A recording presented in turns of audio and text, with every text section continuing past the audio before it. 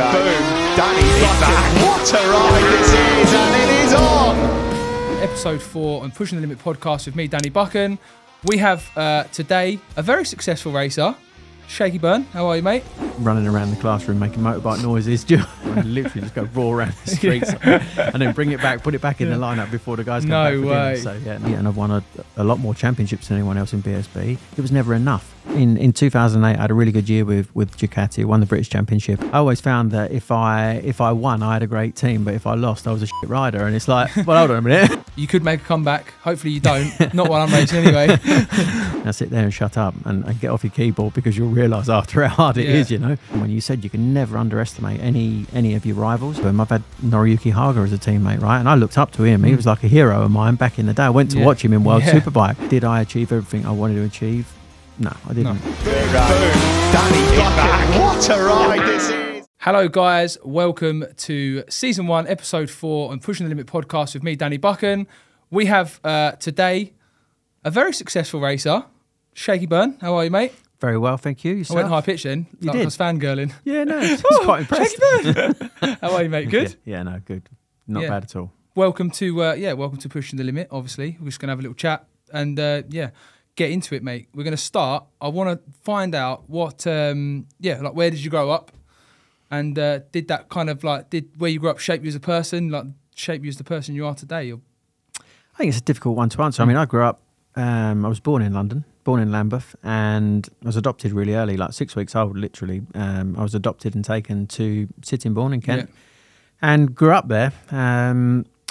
When you say, you know, did it shape you as a person? It's a difficult one, because I think that, for me, growing up, all I've ever wanted to be was essentially the person that I ended up being, which was a motorbike racer. Like, I don't remember anything other than, didn't really pay that much attention at school because I was running around the classroom making motorbike noises.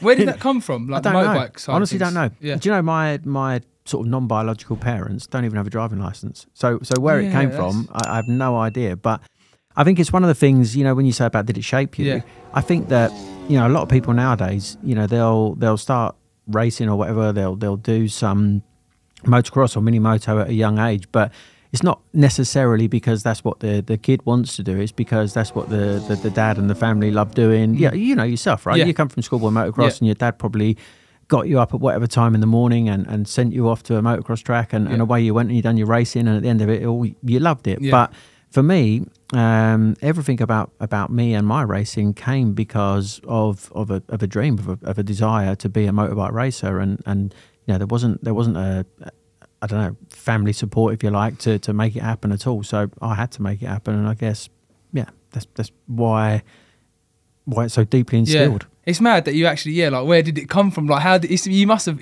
seen something, mustn't you? Like, because I was like really into cars when I was younger, so I always thought, when I started riding motorbikes, I was like, this is it, motorbikes is my thing, and but it's quite mad that you've like that was one of my questions, like, where did it come from, like the love of motorbike racing? Because obviously you did start your professional career started quite late, isn't it, compared to like you're saying, most kids start at 6, they go motocross, they go pit biking, we make the next step and all that. But obviously you didn't have that luxury, did you? Your story is actually really impressive on how you started racing motorbikes. I don't know if it's impressive, to be fair, but I think it's impressive. I think it's cool. The funny thing about it is, right, I remember my earliest recollection of motorbikes, full stop, was at Bognor Regis at the Butlins holiday camp, right? Because we used to go there every year, mum and dad. I'm off in Feb. And Mate loves it. They used to have a little motorbike thing there, right? Little pooch, I don't know what they were called, Raiders or whatever. And you could literally go there and hire a bike and ride around this little sort of tarmac oval.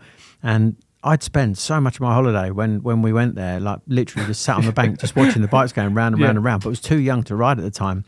And one particular year we went, and I must have been like 4 or 5 years old or something, and I think the limit was 7 or something.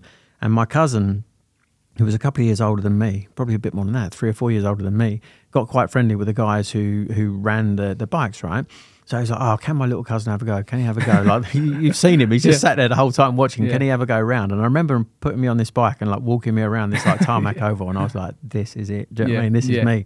But where any of the racing thing came from before that, I just literally, it's not like I can say, oh yeah, do you know what happened? I watched this, I watched this race, or I watched this, or I watched that. and that's what got me into it. That's what made me think I want to do it. Like I know nothing else. Do you know what I mean? That's why I'm lost now, because literally apart from doing the TV thing with racing and looking after a couple of riders, like there's this massive hole in my life at the moment where racing used to be, because it's all I ever wanted to be, you know? Yeah, so when you was in like high school or secondary school and that, was you flying about on bikes and like field bikes and things like that, or did you kind of go from being like a young lad, obviously getting your bike license, doing a bit for fast bikes, was it? Yep, did a bit of fast bikes. Basically what happened was I used to ride a little bit when I was about 11 or 12 on trials bikes and stuff like that. And then, you know, like you do, you know, you spend a bit of time messing about on bikes that, you know, perhaps you shouldn't. And then I used to work as a Saturday boy at a motorbike shop when I was young, right, like 13 or 14 years old. And I remember we had this guy that who used to be a racer, and he had this really bad crash and banged his head and you know was not the full shin, if you know what I mean.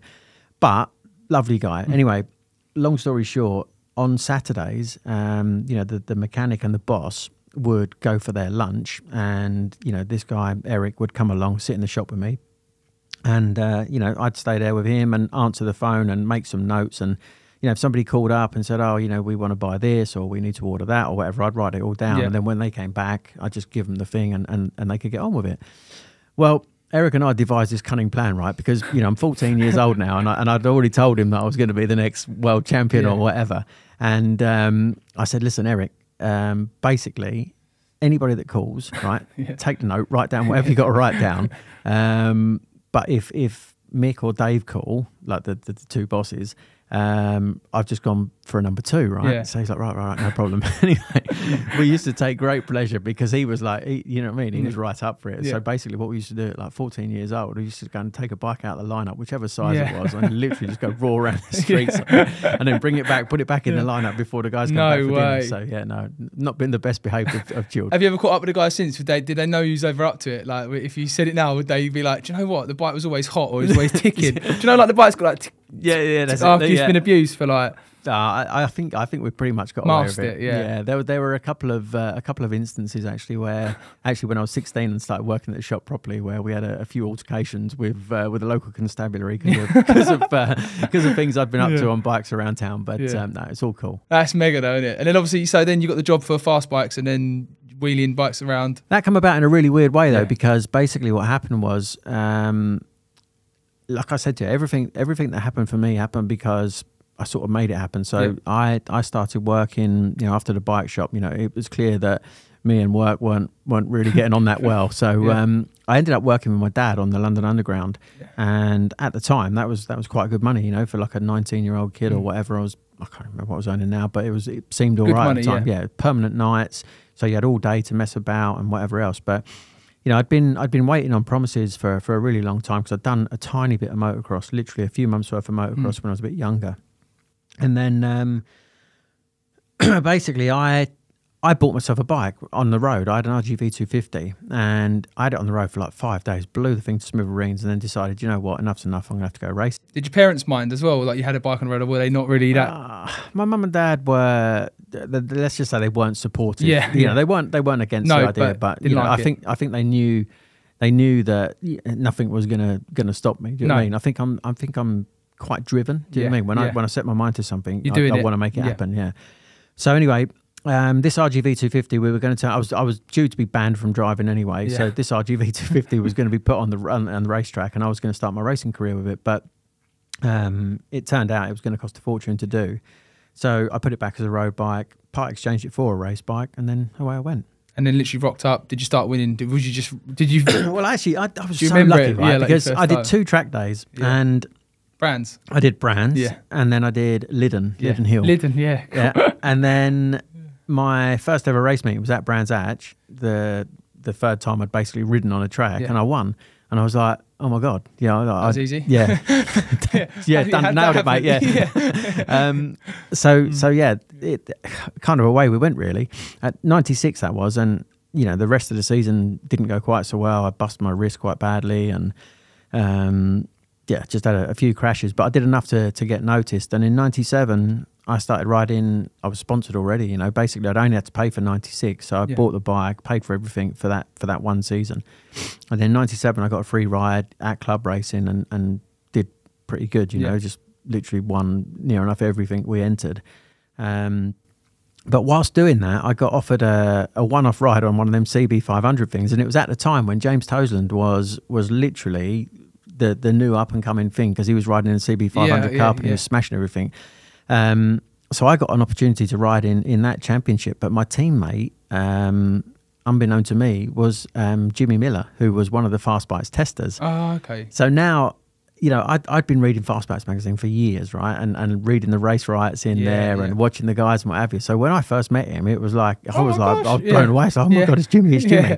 But we got on really well. And long story short, he was like, oh, you know, you should come up to London one day and come and meet Colin and blah, blah, blah. And I was like, holy shit, I don't even know how to go on the tubes or nothing. Do you know what I mean? Like, this is bonkers. But yeah, went up and met him and they were like, oh yeah, come and do a test with us or whatever. And went out. Funnily enough, we went to south of France, went to a track called Le Luc, and I got to ride all sorts of 750s and whatever, which were the things at the time. And I sent one upside down at like turn 3 or whatever, and I thought, oh no, this is my Fast Bikes career over. But the boss couldn't have been happier, and he was like, oh mate, he was peaking. So yeah, from there it was just a couple of years of absolute chaos with Fast Bikes. Yeah, and you said obviously like being like driven is something that's in like your personality. Do you think that is from where you weren't gifted the opportunities as such a young lad? Do you know, like, where you, as a young lad, you're like, you're in your bedroom, you're like, I just want to race bikes, Do you think that kind of like that mindset is something that has helped you through your career? Do you know, like not taking no for an answer, like being driven, going out and getting it yourself, not expecting a foot up, you know, like obviously you get a lot of people now talking about this kind of thing, and it's quite, for me, it's like quite an important thing in racing and business, is just to have that, you're not going to stop me. If I can't go that way, I'll go that way. And would you say that was something you've had as a young lad and just sort of kept all the way through? I think ultimately you just want to keep the dream going, don't you? Do you know what I mean? You want to get it going and keep it going, and you want it to roll on as long as possible. And, you know, can sit here now and you know, I have a pretty good record in BSB. But do you know what the weird thing is that, you know, whilst I've won a lot more races than anyone else in BSB, and I've won a lot more championships than anyone else in BSB, it was never enough, because ultimately my dream was to be a world champion. Yeah. Now, I got to race in 2 world championships, MotoGP and World Superbike, but I didn't win the championship. So sat here right now, like I said to you earlier on, I feel like there's this massive hole in my life, because racing's not in it at the moment, as in me riding. Yeah. But at the same time, if I have to accept that racing is over now and racing's done, well, I kind of failed my mission a little bit. Yes, I made it happen. Yes, I got it started, and yes, I continued it, and yes, I did all right in terms of BSB, but I wanted to be a world champion.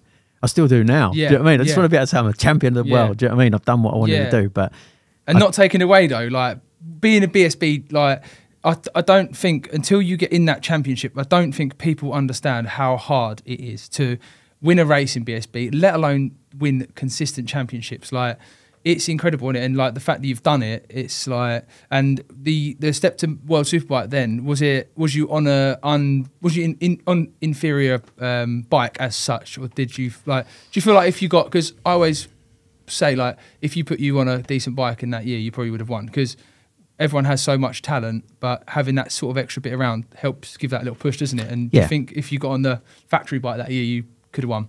I do. Yeah, easy. Like work. I don't know if it would have been easy, but the strange thing was in 2008, I had a really good year with Ducati, won the British Championship, and Troy Bayliss was retiring at the end of that year, and there was a lot of talk about me stepping up from BSB, going straight to World Superbike on the factory bike, and that would have been the dream. Do you know what I mean? Because ultimately, you know, all the manufacturers, you know, they say the bikes are the same, or they're just different colour fairings or whatever, and these are factory bikes and these are factory bikes or whatever, but there's always something, isn't there? And I think when you have the kind of best team around you, and the most successful team around you, you know, that team's successful for a reason. And Colin Wright once described to me how he saw a team, and he saw a team as a pyramid. So he said, if you think about a pyramid and the way a pyramid's built, the easiest thing to change is the very top piece. Yeah. So if the bottom row and the second row and the third row and the fourth row are all really, really solid, built around solid people, then the easiest thing to change is the rider, which sits on the top. Yeah. But the team, the structure has to be there. And if you put a good rider on the top, then the rider benefits from the structure that's underneath him. And yeah, I think you're right. I think if I'd have had that opportunity, then I'd love to think that we could have gone out and certainly had a better go at the championship than we did in 2009. But you know, you also think you have all these little conspiracy theories. I turned up, I'd never been to Portimao before my first ever test, and the race weekend happened. Max Biaggi and Ruben Zaus were Sterile Garda's riders, and I think it took me 12 laps to go faster than Ruben had been all weekend, and it took something like 30 laps to go faster than Max, and then I ended up going faster than Bayliss had gone on the factory bike anyway, and topping the World Superbike test. Yeah. So it looked like everything was going to be super cool. And we went back, we had the winter off or whatever. I trained like mad, knowing that I want to make a go at this. Yeah. And then topped the pre-season test as well at the beginning of the season. And then the team were like, "Oh, we can't afford to go to Australia for the test there. Yeah. Your teammate's not riding. He was bringing a load of money, so it's going to be a one-rider team now." And then, unfortunately, from there on, it was a bit downhill. But unravelled. Everybody's gonna have a take on it, right? Because some people will listen to this and be like, "Oh yeah, of course it was that. Of course it was that," because you think you're this or you think you're that. But ultimately, if you don't believe in yourself and you don't, if you can't justify things to yourself, then who's got the right to sit on a sofa and justify what you've done or what you haven't done?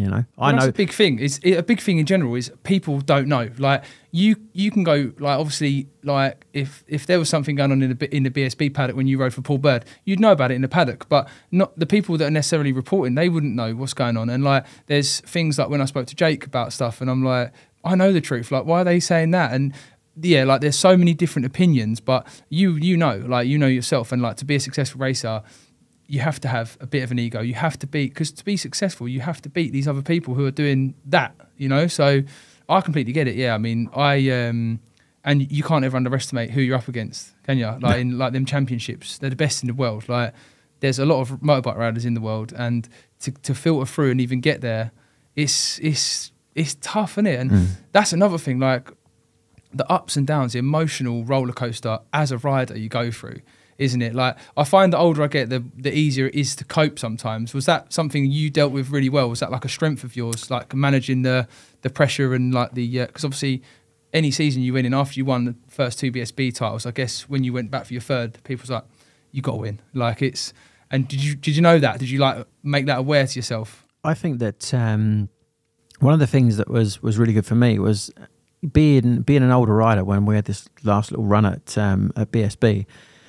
One of the things that was super cool was, people like you coming up that were quite a lot younger and were really fast and thinking, right, okay, so there's always been this old even thing of youthful exuberance versus experience, isn't there? Do you know what I mean? So like, you might go out when the track was still a little bit damp and you might ride over some damp lines or ride over the white line or whatever and just think, I don't care, I'm going to send it. Do you know what I mean? I'm going to show them. Yeah. But I might think to myself, do you know what? You go crack on, sunshine. I'll just have like another 5 minutes, wait for it to dry out, and then I'll come out, But I used to get a really big kick out of the fact that, even being the oldest rider on the grid or one of the oldest riders on the grid, that I'd prepare every single year a little bit differently and try and find that next little bit to keep me at the front. Yeah. And that was my buzz, do you know what I mean? Because you know that everybody wants you to fail. I mean, look at if you look back in time at like Mick Doohan, right? Mick was a super successful guy, and it seemed at times that nobody could beat him. Yeah. But then they almost become like, oh, Doohan's won again. Do you know what I mean? Like that nobody. They want the underdog. Yeah, nobody thinks, wow, this guy's incredible. He's on a great bike. He's doing a great job. He's had a bad injury to his leg, and he's come back and he's still smashing it. They're all thinking, oh, can't such and such win it this weekend, just to make it a bit more interesting. Yeah. Do you know what I mean? And Valentino to a degree, and then Marc Marquez came, and then Mark started smashing it. Do you know what I mean? And it seems like everybody that does a really, really good job. Ultimately, you have a massive following, and then all of a sudden it's like, oh, come on, let someone else win now. Do you know what I mean? It's getting boring, and you think, the amount of work that goes into making sure that success carries on is like unbelievable. They think you just hop off the bike in October, lounge around off to Spain, bit of a holiday till January, February. To be fair, that was true. Yeah, but they just think that it's just you get on the bike and it happens. But it's not. It's about like even like you said about the building blocks of your team, like you earning the team's respect, your team earning your respect, and yeah, it's such a team effort, isn't it? And it's like the whole thing is incredible. And obviously, yeah. I think the unique thing about it as well is it is a team effort, but it's a team effort until the lights go out, because then it's all on you. It is, and that's the weird thing about it. You know, like when you're playing football or you're doing a team sport, you know, the team go through the emotion with you. Do you know what I mean? The team you win together, you lose, you win together. Yeah, but you know. You would have probably found this already, right? The weird thing about motorbike racing is it's a team sport, right? We also have a team sport. You need a team around you. You need this, you need that. We win together, we lose together. But I always found that if I won, I had a great team. But if I lost, I was a shit rider. And it's like, well, hold on a minute. And, yeah. Yeah, but what happened there? Do you know what I mean? It's it's weird how it kind of comes around. You know, I think that yeah, a lot of teams at the moment just want to go racing because they need to go racing, and you know, that pays some wages and you know, bring some sponsors in and stuff like that. But I think that yeah, the sport could be a bit more sporting at times. Yeah, talking back about the youthful exuberance you were saying about earlier, it was really funny because it was I was saying before we actually started recording that we was at Thruxton, and I don't know what happened. I'm sure you qualified at the front, and you, to be honest with you was probably setting a pace and just going, I'll stick to this pace because I know that 5 laps to go, everyone's going to fall off, their tyres are going to shit themselves as such, and you'll just mosey on through, which is probably what you did. But I remember this time, I can't be behind you, and it was a bit, oh, Shakey's in front of me, and I literally outbroke into the chicane and thought, oh yeah, have that, go on. And I got back, I was like, oh yeah, right, next person. And then I come back down the straight, next lap. No, you passed me actually going onto the straight, and I was just out braking again, get upside. But you'd moved over to the right anyway, and then you broke like however many meters later, and I thought, bastard, like how's? Oh, and I remember coming in thinking, oh, if I've got to race these guys, man, these guys literally adapt corner to corner, like. This is mad. And I remember it was such a like big thing for me in my career in the early days, like having to race you guys, because it taught me so much, like having to be able to adapt quickly to them situations. And I guess you probably didn't even know about it, and you probably didn't even consciously think about it at the time. You just knew, right, I need to protect myself there.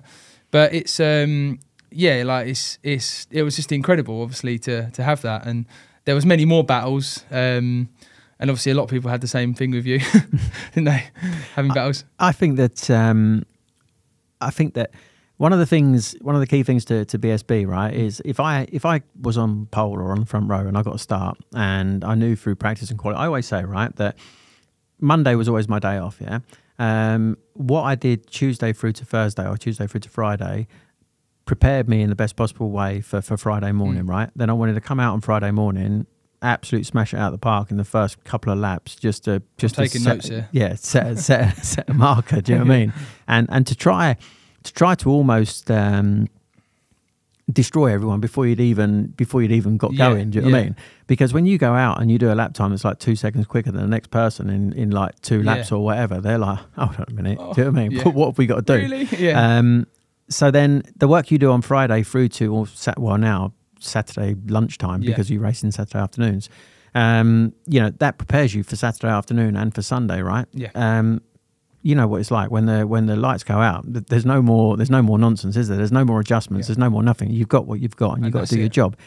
So I'd always try, if I could get a good start and I can get away, fantastic. I'd go with that. But I'm happy to lead a race or to sit at the front and do my thing. But do you know what? If I'm trying quite hard and I'm not getting away, and you know, the group's still there, and I've got, I don't know, a group of 5 people behind me, literally plus 0, just think, do you know what? Crack on, boys. I'll sit there for a bit and you know, wait till the end, because like you say, Thruxton, for instance, if it's a 17-lap race, it's a 12-lap procession and a sort of, you know, 2-lap build-up and then a 3-lap race, isn't it? Because you kind of know that you can't go all in there for 17 laps or whatever. So stay safe for the first few laps, haven't you? Stay out of the carnage. It's just about just looking after what you got underneath you and you know, making sure that, you know, when the time comes, you're ready to strike. And what do you think would be the toughest BSB championship win? Because obviously you and Keogh went at it. Wasn't it Alton Park when you both break down? You broke down, didn't you?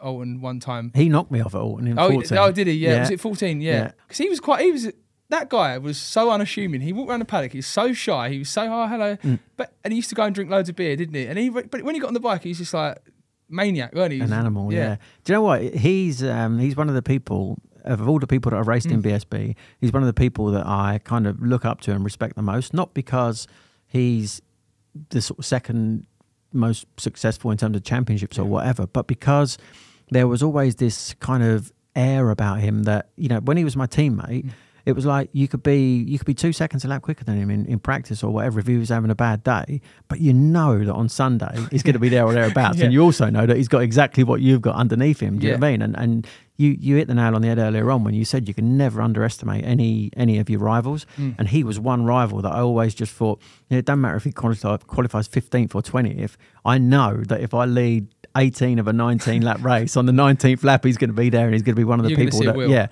and you just think, oh, flipping hell. Like, he was one person that I could never just how can I say, never just think, I don't know. I've beaten him on a Friday. He ain't coming back. Because you knew that he would, and you know, mentally I think he was quite strong with that. Yeah, and what would you say, like, is it fair to say, like, the failures that you did have over the years, did they make the successes that much better, or did they, like, do you say, like, Michael Jordan said he took like 10,000, he missed, like, if he took like 10,000 shots, however many he missed, obviously made him the player he was.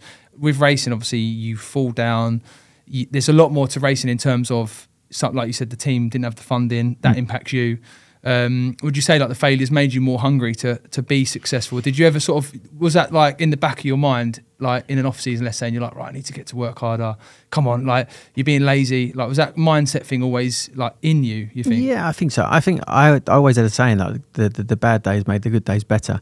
And, you know, fortunately for me, there were quite a few good days, but, you know, the difference between, you know, you're talking such incremental changes. Like, if, for instance, you score 45 points over the course of a weekend, right? That 45 points over the course of a weekend is great if you have a second and then a first. You know, you drive home quite happy and you'll get McDonald's on the way home. Do you know what I mean? You'll be buzzing because you've won a race or whatever. But if you have a first and then a second, you drive home with exactly the same amount of points, but you drive home absolutely devastated. You don't want to eat. You just want to get up the next morning and go training and like absolutely smash it out of the park because you finished second on the last race.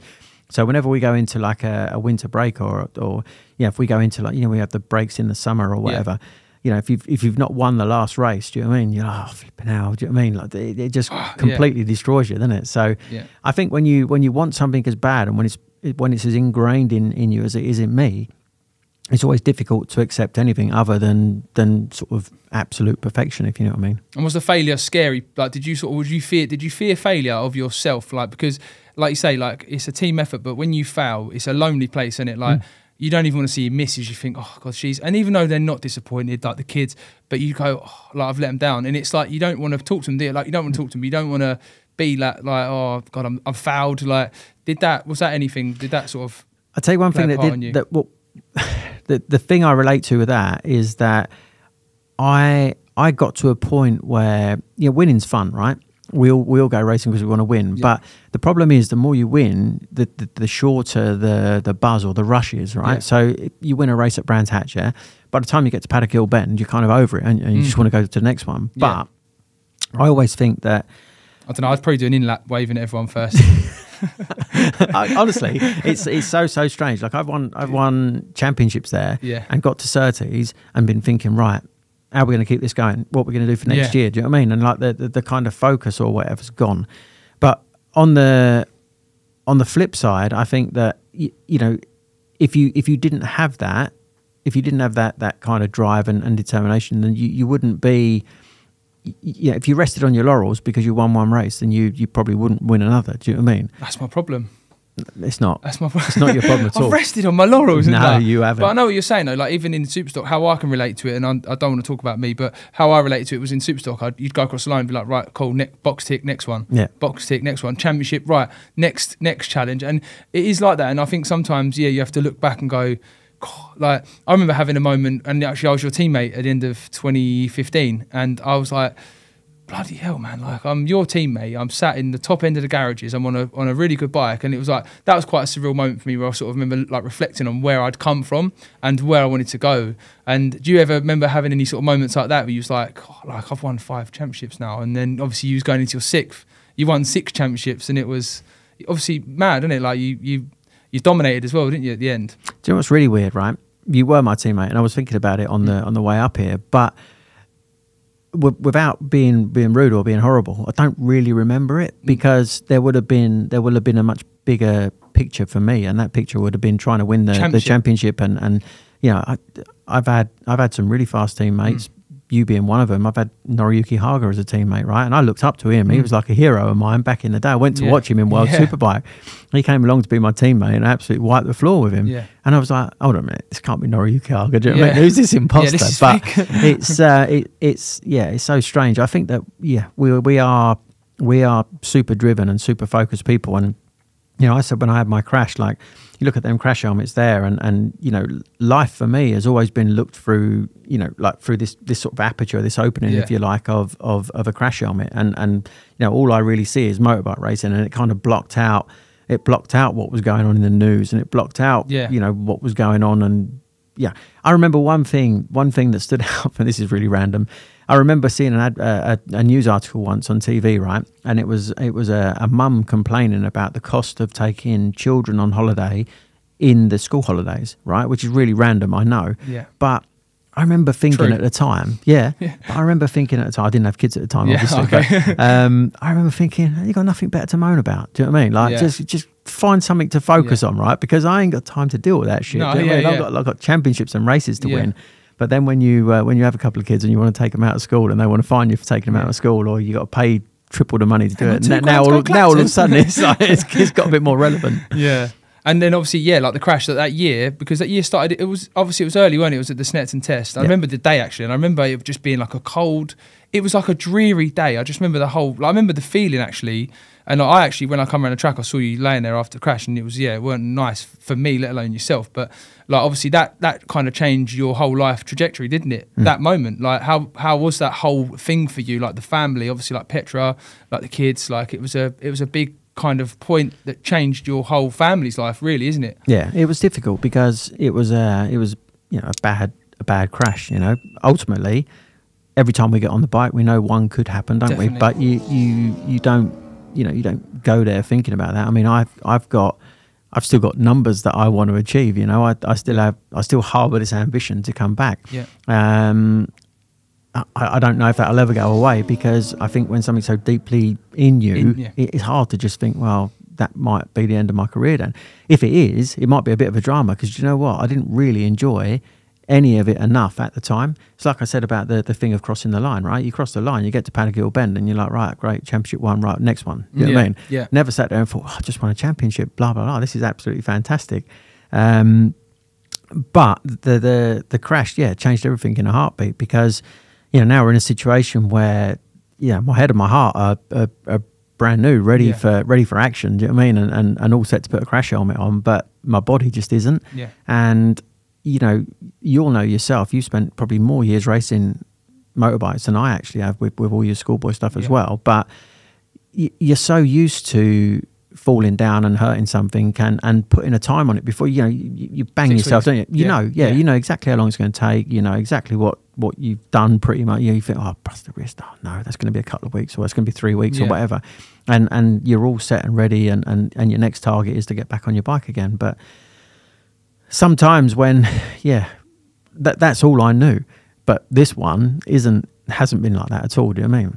There is no time, and it's not even my choice either. No. It's like, you know, surgeon says this, or the surgeon says that, or surgeon says, look, you're that close to not even being here. Do you know what I mean? Like, what are you playing at? And when they start talking like that, it kind of puts things into perspective a little bit. So I made a bit of a deal with myself about some of the health issues that I have at the moment, and figured that if I could get to a point where they return to normal, or they kind of heal themselves, then you'd contemplate going again, because I don't want nothing else. I'm not interested in life without racing. Do you know what I mean? Yeah. But they don't seem to be healing, and that's like a really tough pill to swallow, because I'm not stupid. I'm 47 years old now. You can't force it, can you? It's not like take the magic pill and you'll be fine. No, exactly that. Yeah, but at the same time, if your spinal cord, which is something you don't get to play with, right, is that badly damaged that stuff inside you don't work how it should because the signal's broken, you know, you're only a step away, or literally like a nick away, if you like, from from not walking or whatever else, and that I can't deal with. You know what I mean? So How many bones was it you broke in that crash? Oh, mate, so Because you have such a severe break that the other little breaks that that you'd call little, but would be like broken arm, broken collarbone. How many was it in total? I remember one funny thing is in 2000, I broke my back at Snetterton, and I broke what's called a transverse process, which are little the little wing bits that kind of come off the side of your spine. Yeah. They're completely encased in muscle, so they can't go nowhere anyway. In theory, it's like you just got a bad back. Chipped. Don't even worry about it. but when you sat there and you tell someone, I broke my back, I'm racing again 3 weeks later, you feel like He-Man. I know, do you know what I mean? It's like, it's not a big deal. But I remember my surgeon telling me, or going through a list of some of the stuff that I broke and that I damaged in that accident, and I remember him going through all of the sort of bigger bits, and then going on to transfer ribs and stuff. He's like, oh yeah, you've done all your ribs, blah blah blah. You've broke your chest, you've broke your neck, you've shattered the two top bones, you've peeled your spine open, and that's what's exposed your spinal cord, and blah blah blah. And he's going through all this really really deep shit, and then he's like, and then there's these little bones on the side of your spine. They're called transverse processes. And I was like, oh, I broke one. And before, and he went, well, now I can't remember what the number was, but now you've broken another, like 10 of them. Like loads. And I was like, ooh.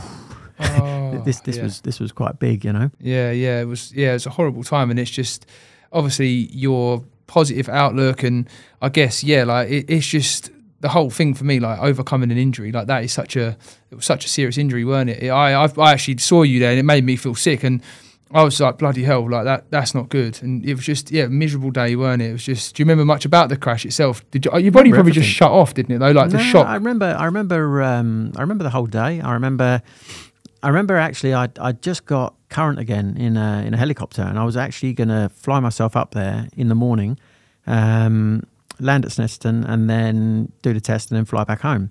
Snetterton was a track that I absolutely loved. I'd won 8 of the last 10 races there, and had a podium on the other one. So I was really looking forward to the test. I was really looking forward to the race, actually. It's a track that I'd done well at. But I got myself current in the helicopter, got everything sorted, but you need to be legal, you need to carry a license around with you in a helicopter. And mine hadn't come back from the CAA yet, so I had to go up the night before. And I remember getting up and staying at the hotel and, seeing the mechanics and what have you, and being like, right, okay, half of them were in the Northwest 200, actually, with Glenn. So I only had like a sort of skeleton crew, if you like. But got up in the morning, everything was cool, went to the track. Like you say, it was a bit of a... weird day, wasn't it? It had like a crosswind, but like bit like dreary. But it weren't sunny, it weren't hot, but it weren't cloudy, and it weren't cold. Weird. It was just it was like grey, windy, bit windy. Yeah. I always make a point of going out last. I never like to go out first because I don't like people tagging onto me, and generally I can get up to speed really quickly as well. So if I go out in beginning of pit lane, you either have a load of people kind of chase you, don't you, and try and get a tow, or if you go in the middle of it, you'll have people who will get going and they'll be waiting, or then they'll make a mistake and then they'll roll out of it. Do you know what I mean? And that interrupts my rhythm. And even though it's testing, you still had that mentality. Yeah, I want to get out and I want to go. So I waited to the end. Everyone had gone, just got out on the track.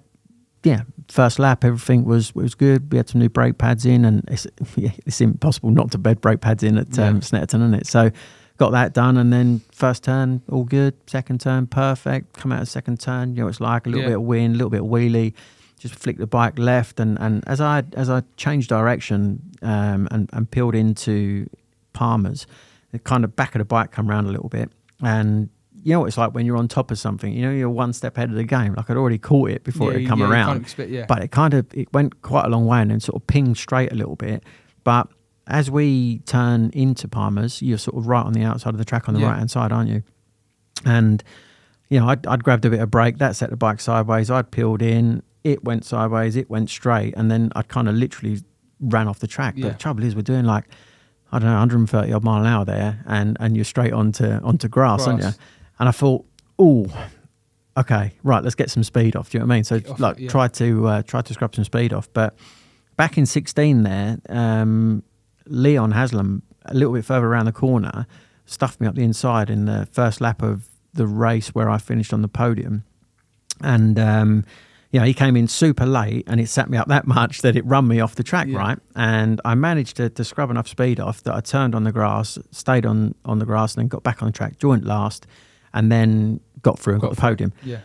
So your, I don't know, muscle memory or whatever tells you, because it's instinctive. Exactly. It's a few seconds. Yeah, you basically do what you think's right. Yeah. Don't you?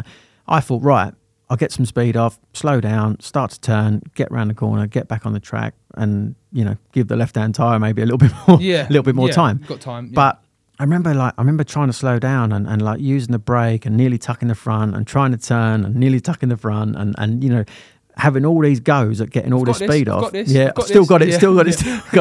But then I looked up and literally, it's in your peripheral vision, isn't it? But you're concentrating that much on what's going on and trying to get the speed off. I looked up and I saw the barrier coming. And I thought, oh no, it is that as well. I haven't got this. Do you know what I mean? I haven't got it at all. So I had to jump, and I remember jumping, and I remember talking about that aperture of the crash helmet. I remember after I'd hit the barrier, I was laying on the floor.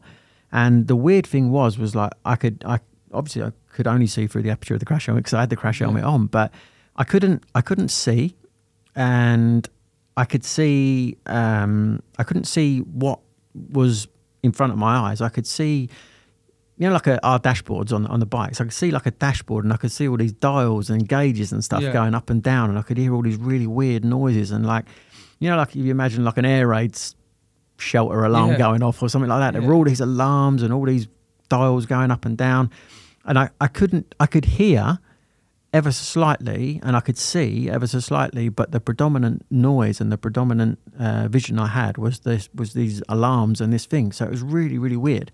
But then after that, I don't really remember too much until meeting my surgeon in hospital. So I think it was a big old bang on the head. Yeah, man, it is like that. And yeah, I mean, the crash itself, mate, it's like you said, like everything's so instinctive. And when you're on the bike, you make like split-second decisions that probably even quicker than a second, and it's like milliseconds, and you go, and like you said, like I've made this before, I'll be all right. And then you kind of see how fast you're approaching things, and you're like, oh shit, but by then it was too late, wasn't it? And it's like, yeah, and like you say, how your body goes into that, like, because that probably was like, I mean, I'm obviously not a doctor, but that probably was like shock, wasn't it? Like the alarms and yeah, it's mad. And yeah, mate, obviously, like the fact that you're here now, you're living, you could make a comeback. Hopefully you don't. Not while I'm racing anyway. I can't deal with that again. We could put you under pressure. Yeah, Paul, get me a bike ready, I'm coming back. Yeah, and then obviously, so like now, like life now, obviously you've got the kids, you've got the family, you spend a bit of time in Spain. Yeah, you're just enjoying yourself in general, like obviously the Eurosport thing. How's that like getting the other side of the camera? Like, it's really weird. It's really good on a good day, or on a bad. Say that's the wrong way around. It's really good on a bad day, right? When you guys are on the grid and it's half wet, half dry, horrible conditions, go on, lads. And crack on. I'll stand here and watch. Yeah. I know how much it hurts when you're upside down. But yeah, on the sunny days, like watching you at Cadwell last year. Do you know what I mean? Just absolutely on rails and smashing a double win. Just. Yeah, you look at stuff like that and you just think, oh, I just want to be out there so bad. Do you know what I mean? Like, days like Cadwell for you last year were the days that racers dream of, weren't they? They motivate you. That's what motivates me. Yeah, it's never put a foot wrong. But you know, like you, even now, if I said it now, I know that you'll take yourself back there. But riding out a pit lane for like FP1, FP2, Brands Hatch, sun shining, like that feeling, isn't it? Like even when you're not on the bike, you can feel, you still get that special, like, oh, yeah, I do love that. And yeah, mate, fingers crossed that you can, even if you got fit enough to do track days, I'm sure you'd go and do track days, because you wouldn't be winning the British Championship by doing a track day, but you'd still get that feeling, wouldn't you? Probably of the joy. Get that buzz. You probably would, wouldn't you? Though you'd get that. Yeah. There's nothing that the noises, the sound, the speed, all them elements. It's the sensation, isn't it? Yeah. Sensation's the word you're looking for. You know, the feeling of acceleration, the feeling of deceleration. You know, the feeling of hanging on for grim death and pushing the physical limit. Yeah, the effort required to do it as well at the top level. That's what people underestimate. You know, I always said that I wish there was some sort of simulator that you could sit somebody on, right? One of them people who type stuff on their keyboards, and I wish you could sit them on it for a lap, and they had to feel exactly what we have to feel in terms of, like, you know, how you get pulled and pushed about and all the G-forces and whatever else. Because you know yourself, it's so physical to ride a bike, and we train for it all winter long, right? And we maintain that training all season long. It's not like we just rock up on a Sunday morning and think, right, let's go and ride our bikes around. No, exactly, you know what I mean? Yeah. So to give them some context to how much work we put in. It'd be great to be able to sit them on it and say, right, do you know what? If you fall off this now, right, because of these forces, you know, you're going to end up with a busted neck or a busted back or whatever. Now sit there and shut up and get off your keyboard, because you'll realise after how hard it is, you know. Yeah, we've got to wrap up soon, but I just want to say, like, I was going to, before, I used to say to people when I first went to BSB in 2015 for a proper season, I used to say, if you went to a club racer or somebody aspiring to be a British Superbike rider and said, right, there's my team, there's my bike, there's my crew, there's everything, guarantee they give you that back into the weekend and go, I don't want any part of that. Because once you get into it, obviously it becomes normal, but at first it's hard, isn't it? Like the level, you can't comprehend, when you look at Superstock and you look at Superbike and you go, oh, it's only a second and a half a lap, you can't comprehend how hard that second and a half a lap is, can you? Every lap, like, it's pretty impressive, isn't it? And I know I keep saying about you winning, like, I think you're doing yourself injustice by saying you wanted more out of your career, because that is a phenomenal career. And did you have a number in mind? Like, I don't think, speaking to you, that if you won 8 championships, you'd be like, no, I wanted a 9th one. I think that 100 wins was the next milestone. What did you get? 85. That was. I got 5 people. I got 5. Might have more than that. I don't know. It might be 6. That was where I wanted to be. But I wanted to just keep on winning. Do you know what I mean? Championships. Because you always want to set something in stone. I mean, listen, records are like rules, aren't they? They're all meant to be bent and broken. That's the way I see it. And you know, probably someday someone will beat 6 That's why he was a championships. hooligan when you were younger. Exactly. Yeah. But yeah, you know, if 100 wins and 10 championships would have been pretty cool. But even those, you know, I'd swap all 6 or all 10 or whatever of them for one world championship. Yeah. That's the key for me. You know, it's not an injustice. It's just that when you want something as much as I wanted to be a world champion, and you know you had it. Yeah, nothing else is ever good enough. Don't get me wrong. I've had a fantastic career so far. If that is my career and I am done, then I guess it wasn't so bad. But did I achieve everything I wanted to achieve? No, I didn't. No. So on that note, it's not great. Pending. Shakey Byrne is pending. I'm worried now. I'm going back to Pemsey. But no, we've got to let you go, mate. We're going to catch up. We've got to catch up with you again during the season, because I've got so much more stuff I want to ask you. No worries. It's me waffling. No, but mate, I've seen all your questions. Yeah, and I just waffle. You. You told me to waffle like it was a chat between mates. And that's what we've done. No, but honestly, thanks for coming on, mate. It's been a pleasure, obviously, to have you on the podcast. And we're definitely going to catch up end of the season or mid-season for another one if you're in the city. Yeah, no worries. Very best of luck with this. We'll get you a full cappuccino as well. This looks great, actually. I'm really impressed, and I'm glad that you've got some good people behind you, and I hope it goes well for you. Cheers, mate. Thank you. No worries. Boom, boom. Danny Buchan. What a ride this is, and it is on.